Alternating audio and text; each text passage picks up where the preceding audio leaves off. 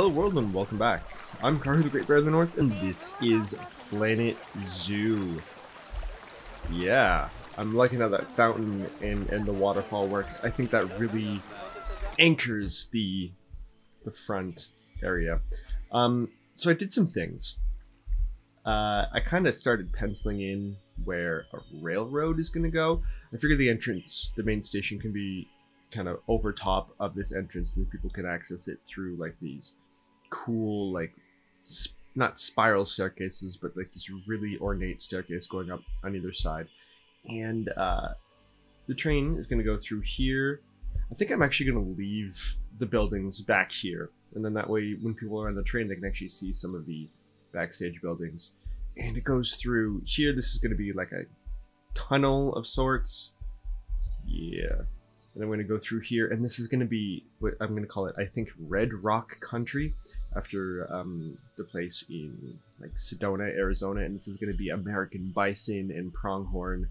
And they did a whole bunch of terraforming, spent $12,000 on terraforming, and there's going to be a nice waterfall that goes back here into this river, and this is going to be like a nice valley, and we're going to get like the red rock formations around here, and train over the bridge, and it's going to be beautiful. And there's going to be another station here in Red Rock. But in between these two areas, I'm working on a marshlands for in game it's the giant otter, but giant otters are a South American creature, so instead these are going to be North American otters, which would definitely love a place like this. And if you're at all familiar with the Toronto area, this is based after the Courtright Center and the marshlands that are up there. And this, we're going to build a bridge over a beaver dam, which is going to be cool. And we're going to fill in the marshlands and whatever. And I've already built the outside of the habitat, and Pablo and his mate, who's still in lockup, can go many different places. They have the marshlands down here, and they can actually go underneath this. They can traverse under all of this. So they've got a lot of land. In fact, let's see, Pablo is one happy boy because he's got 1,268 square meters of space, 2,608 meters of water space, and 281 of deep diving space, which is down here. These are the deep diving spaces, but the water levels here are extremely low. Like the camera can't even cover it. So I'm liking this. Like, this is just the long grass poking through, but it looks very much like marshlands and wetlands. So that's what we're going to be working on today. Oh, right. And I've also got this underwater viewing area where they do the deep dives and everything like this. Again, still needs a lot of work. Whoops.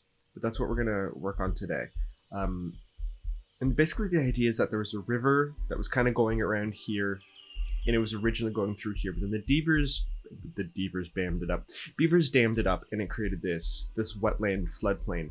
But then eventually, after a large rainstorm or whatever, it actually broke through this side, and it caused just massive torrents of water that started going through here, and it emptied out, and it carved out this, because this is going to be like a more easily to chip away rock. I'm also thinking that, you know what, I should just get rid of this, and then terrain. Can I pull this? No, I can't, because it's surrounded by water.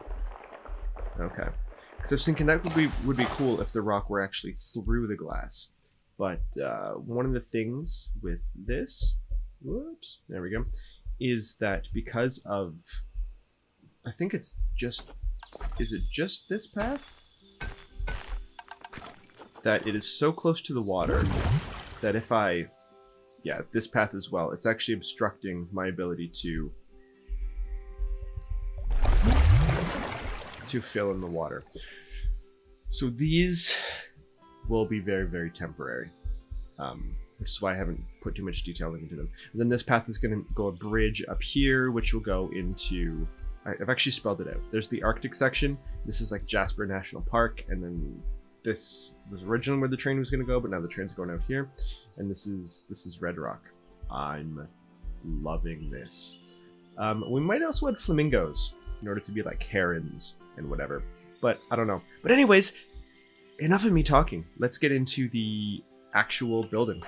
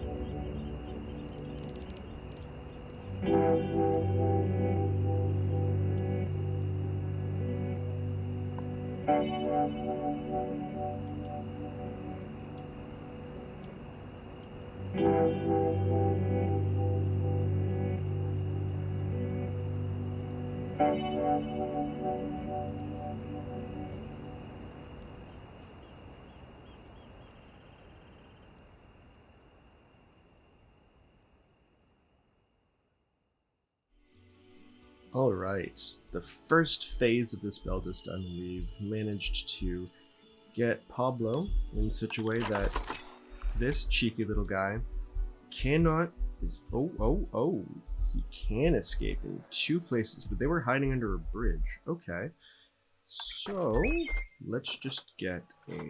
I think... Oh, I don't want taiga. Temporary rocks, there we go. I think this one will do. That should be sufficient. And then as soon as we drop that underneath there, there's no way this guy's getting past that rock. There we go. What I like most about this kind of a setup is that there's no walls. No walls at all. People can go on a marshland trek through it, and it's good. So we need hard shelter, we need to fix the terrain, we need more short grass. Okay. Alright. More short grass. We've used a lot of long grass through the water to make it look like the reeds are in there. And we're going to add more reeds and maybe some birch trees and whatever. And we're definitely going to add things to this. I just wanted to make sure that Pablo and the other one, I forget her name, are happy. We have way too much rock, but I don't know where the rock is. Like, is this the rock? I don't know, because I need more sand, apparently, but sand just doesn't really fit with the aesthetic that I'm going for. So I don't want just large patches of sand. But if I can get this up to 70, that would be lovely. So we'll just slowly pepper that throughout. There we go, 65, 64. Oh, because I got rid of some short grass. Okay, let's pepper in some more short grass. There we go. I wish there were like a toggle that would tell you. I guess we can do more sand here, because this is where like the keeper will be going through, and this building is just temporary. I have not worried about that much at all. We need some more short grass. There we go. Come on. Come on, I like the long grass for the marshland effect. But yeah, I mean, I'll add in some elephant grass and some eel grass, which I don't think counts towards the coverage. Oh, we need more coverage, actually. But is it 66? I'm fine with that. So, yeah. And once we actually, what's the?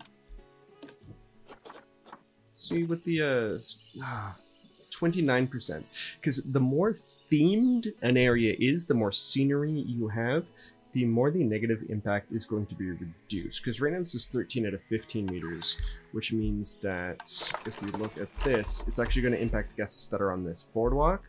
Well, maybe not that one, but the transformer will on the boardwalk, and also the people going on this bridge, and I don't want that. So if we can get a little bit more theming around here, a little bit more scenery, that would be lovely. So even though this little guy is, or these little guys are South American, I am going to make this look like a marsh in Canada, which means we're going to have a lot of white birch. That's wisteria, that's wisteria. A lot of white birch. Maybe some... There we go.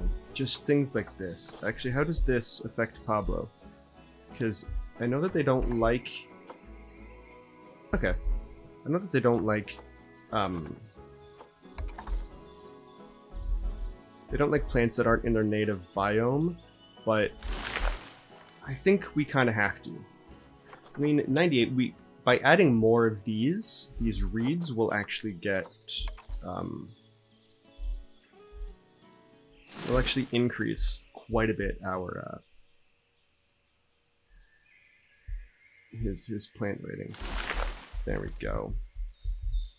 And these birch trees, And if you note, I picked this particular boardwalk and these particular boards because they are beech. Or birch, rather, is what I meant to say. So they would be apropos to the area. There we go. Let's get into a little bit of a stand there. Let's get a... Actually, you know what? Let's just... There we go. Now, because this was a beaver dam, right? There's going to be a bunch of broken down trees. So what I'm thinking is that the beavers just got through here. And at one point in time, they just cleared it out. I mean, yes, this was a long time ago, but we're going to say that maybe there's some beavers that are still here, and maybe some of these stumps still remain. So we're going to do that. In fact, we're going to keep one right there. There we go. Lovely. And maybe some... Actually, you know what we can do? If we sink these, maybe that looks like another beaver nod. Actually, I just like the way that this one looks as it is. Yeah, we're just gonna keep that one there. Nope, that's too close. Maybe a little bit closer to the edge. Maybe, you know, it died because it got too much water. There we go. This marshland is definitely starting to take shape. Maybe a birch tree there. And I want to focus on the habitat itself for now, and then we will deal with everything else. I don't want too many birch or too many trees within the marsh itself, simply because I want the wide expanses, the openness to be a selling feature of this. And right now, I think we're doing pretty well. So what other trees do we want? Those are going to be our birch ash. Do birch and ash go? Well, I'm not a tree expert. I don't know if ash are endemic to the area. Oh, elm. That looks nice. Okay, but there's no way a tree that's that thick with roots like that are going to be in the marsh itself. So maybe we get that... There we go. And we get another elm like that. There we go.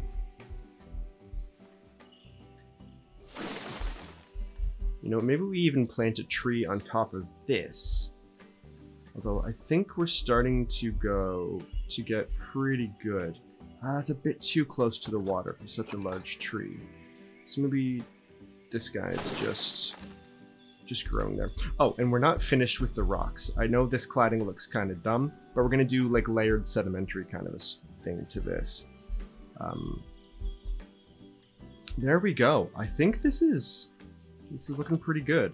We've got the rose bushes, we've got holly tree. Okay, we need some kind of a sugar maple. Let's get a sugar maple right there. I know that's close to the building, but hey, nobody's going to be in the building for us to really notice. And we don't want just one tree of a kind, because then it looks kind of out of place. So let's get a different sugar maple. Again, a smaller one, a little bit close to there. Ponytail palm, nope, that's definitely not for us. Weeping willow. I wanted to put a weeping willow like over the branches, like over the sides of this, but compared to the elm, it's just not beautiful enough. Oh well. Yeah, definitely no wisteria. Wisteria. Okay, so I think we're good for trees for the habitat for now. We'll deal with the rest once I figure out placement of paths and how we're going to get to the next habitat. So there we go. We just need more of these beautiful reeds. Actually, here, let's show you the elephant grass and how this is going to work. Hopefully it's not too, hopefully the colors aren't too dissimilar. Yes, there we go. Because Pablo, our little guy, can't walk through the reeds. He can, however, walk through the No, he can't walk through the elephant grass. It's the eel grass that they can't. But they can. At least I think. Because these can sort of also be reeds as well. No, that should... Yes, they can totally walk through the eelgrass. So, we've got those, and here's some more reeds that we're just going to spam. So if you're opening this up later on, know that... I wish we had taller eelgrass. But yeah, this is the marsh, kind of an idea that we were going for. And this is going to take a long time of me just spamming grass. So I'm just going to do all of this off camera. You don't need to see this in time lapse. I think we have a wetlands, people. I'm very excited by this. By how this turned out. Like, this is way better than I anticipated. Like, so much better. Our otters are going to be so happy.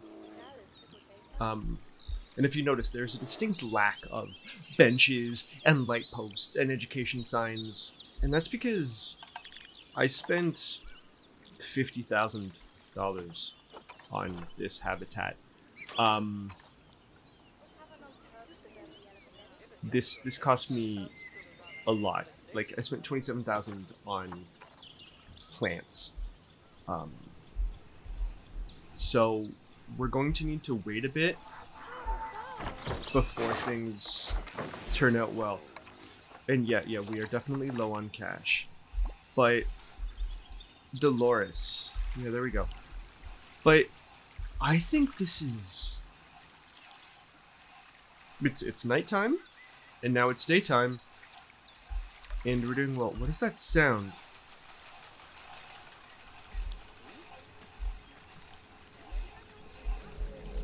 Oh, that's all of this. That's this stuff. I didn't realize it was so loud. I mean, at least based on the senior ratings. At least based on the senior ratings, everything should be okay. Actually, let's find out. Yeah, there's barely any negative impact on the guests. And let's just make sure that our water is... Yeah, our water is super clean. Super clean. This is a massive, massive wetlands. And yeah, I'm gonna have to remove those paths eventually when I landscape this further. But for now, like, yes. I mean, I still need to build the dam, but I'm making quite a bit of money, despite spending 30,000 on plants. Because each little bit of eelgrass, this underwater eelgrass ledge, that's $40. I spent maybe, I don't know. I got maybe 100 of those in here, and that's just eelgrass. Like, but you know what? This, I don't really know what I was expecting, but I'm not sure this is it. I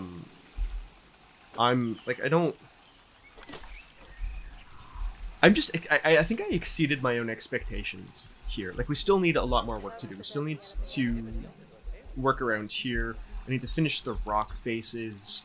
I need to do this kind of thing.